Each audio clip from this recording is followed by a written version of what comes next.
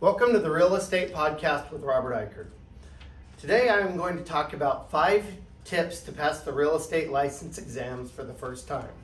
I wrote a blog about this and it's on the website roberteichert.com. But I wanted to briefly summarize on a video how to do this. So every year there seems to be more and more people wanting to take the real estate exam.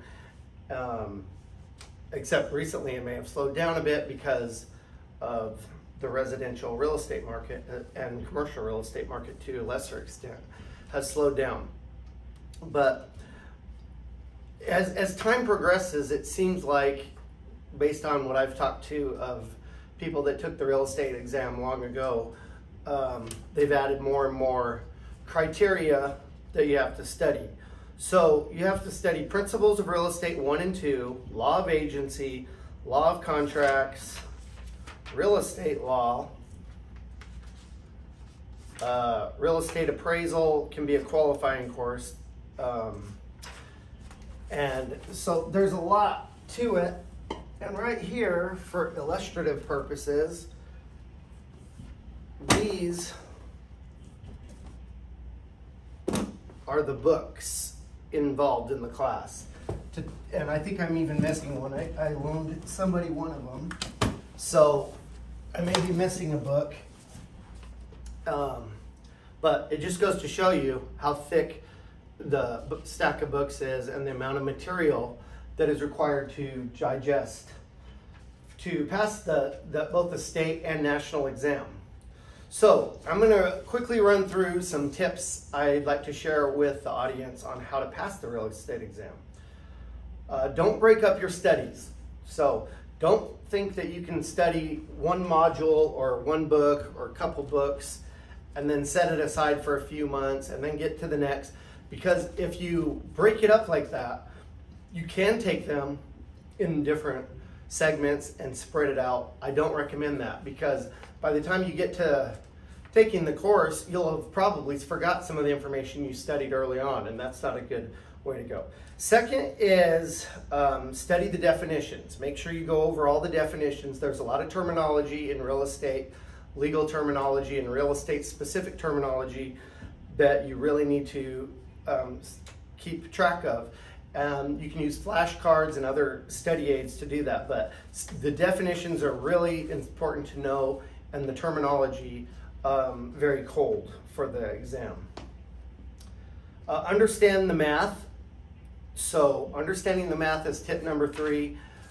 There's some math involved, real estate math. So the only thing I can recommend is what I've always recommended to people in terms of math is practice, practice, practice. So the more you practice, the more you understand. If you think you can go over it once or twice, unless you're really good at math, you may be confused about how to apply it.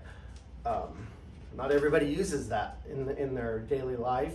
Many people will be coming from other careers into real estate, and they never deal with these mathematical formulas, like, for example, how to figure out rent, how to prorate rent, how to prorate at a closing, some of the closing costs, and make sure that's all done and done correctly, because that's how you protect your client at closing. You're not supposed to just be there to collect a check.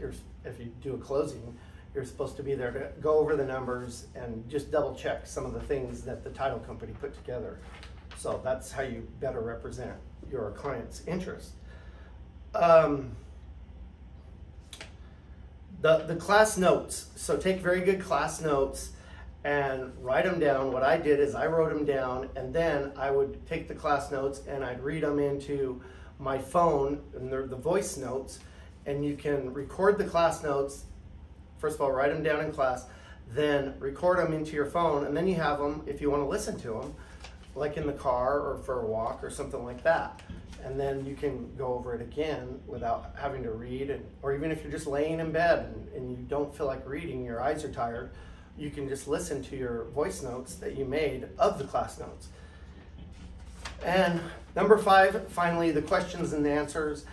Every state has a website. I think every state, most states have a website where they have, you go to the, like in Texas, we have the Texas Real Estate Commission. You go to the Texas Real Estate Commission website and you will see they have a Q&A section, questions and answers, and it'll ask questions commonly that they get. So rather than having to answer everybody's questions individually, they will take a lot of these more common questions and they'll put it on their website and it'll turn into the questions and answers. And those are the official answers to your questions. If you have questions, and those, if you read those and study those, that's a great study aid for the exam, because many times that's what's going to be on your test. They want you to know what they want the public to know and realtors to know, real estate agents, I should say. Realtor is a special designation that you get, but they want the public to know and they want real estate agents to know when dealing with these matters. So that's it. Those are some 5 tips and I hope that helps. Thank you.